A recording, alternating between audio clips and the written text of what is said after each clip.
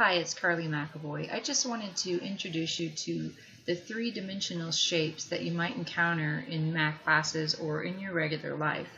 A very common one is the sphere, which is just like a ball.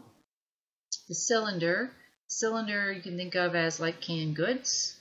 A cuboid can also be called a rectangular prism. It can actually be called a rectangular solid. That's probably one that comes up the most in your basic math classes. A cone, like an ice cream cone. Hexagonal prism, that's because the base of this is a hexagon. It has 6 sides, and then it's also got a height to it. A square base pyramid, a pyramid that has the bottom of it is a square, and then the sides, the 4 sides come up to a peak. Triangular base pyramid obviously has a base with 3 sides, or a triangle, and then those 3 sides come to a peak.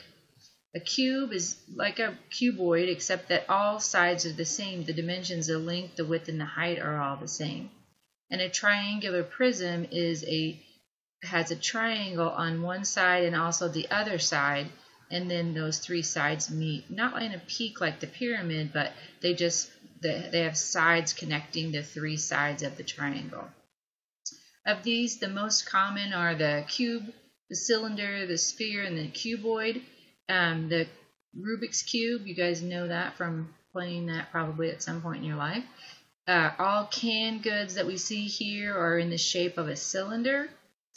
Balls are spheres, and then we also have the cuboid or rectangular prism or rectangular solid, which is the shape of like a shoebox. All right, have a fantastic day. We'll see you next time.